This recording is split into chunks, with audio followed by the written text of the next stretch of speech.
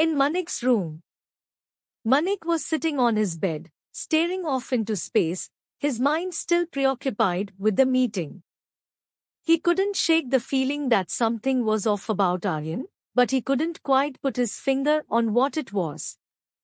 Just then, he heard a knock on the door. He got up to answer it, finding Nandini standing there with a smile on her face. "Hey," she said, walking into the room. "What are you thinking about?" Manik let out a sigh, running his hand through his hair. "Just the meeting," he said. "I can't quite figure out what I don't like about Aryan." Nandini walked over to him and wrapped her arms around his waist. "Well, maybe it's nothing," she said reassuringly. "You tend to overthink things sometimes." Manik smiled down at her, feeling comforted by her presence. "Maybe you're right," he said. "But either way, I need to keep an eye on him." Nandini nodded in agreement, understanding Manik's need to be cautious. She leaned in and placed a kiss on his cheek. "Just remember that I'm here for you, no matter what," she said softly. Manik smiled, feeling grateful for Nandini's unwavering support. He pulled her closer, his hand moving up to her hair as he kissed her deeply, pouring all his love and gratitude into the kiss. As they broke apart, Nandini looked up at Manik with a smile.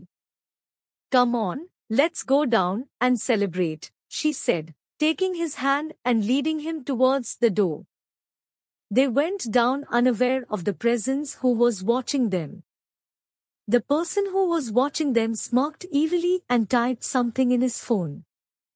In Malhotra mansion, Mr. Malhotra was busy with his business partners while the ladies were talking to each other.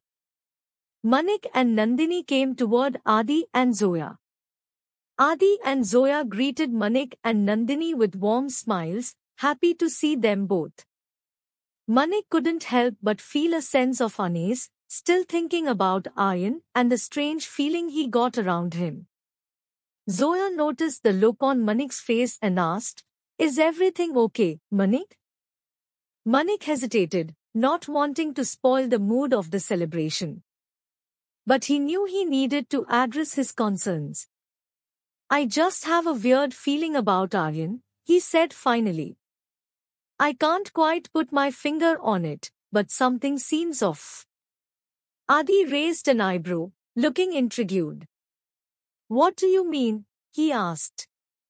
Manik shrugged, feeling frustrated with his inability to pinpoint what was bothering him. "I don't know, it's just a gut feeling," he said. Zoya looked thoughtful. "Maybe we should do some research on him," she said. "Find out more about him and his background." Manik nodded in agreement. "That's a good idea," he said. "We need to make sure that we are not making any deals with the wrong people." Just then, Aryan approached them with a smile on his face. "Hey guys," he said, extending his hand for a shake. "I'm really happy to be working with all of you." Manik shook his hand, trying to keep his expression neutral. "Likewise," he said. "Hello, beautiful," Aryan said, looking at Nandini. She could sense the tension in the air, feeling like he was trying to make a move on her. Manik could see it too and stepped forward protectively. His eyes narrowed as he remembered the strange feeling he had earlier, and exchanged a knowing look with Adi and Zoya. They all knew that something wasn't quite right with Aryan. "Hello, Mr. Kapoor," Nandini said and held Manik's hand as she knew that Manik's anger can cause problems for their deal. Aryan's smile faltered slightly, but he quickly recovered and moved to talk to the others. "Nandini, why did you stop me?" "How could he?" Manik was speaking when Nandini interrupted him. "Manik, this deal is very important for Malhotra's uncle. We can't take any decision without having any solid proof." Manik nodded, understanding her point, but his mood was spoiled, so Nandini looked at Adi and he winked at her and went to the DJ console. He put on a romantic song and motioned for Manik and Nandini to dance. Nandini smiled at Adi's gesture, knowing that he was trying to lighten the mood. She took Manik's hand and led him to the dance floor, moving close to him and resting her head on his chest. Manik wrapped his arms around her, feeling his anger slowly dissipate as he focused on the feel of her body against his. They swayed together to the music, lost in their own world. As the lights were dim, Manik pulled Nandini by her waist, making her look at him with wide eyes.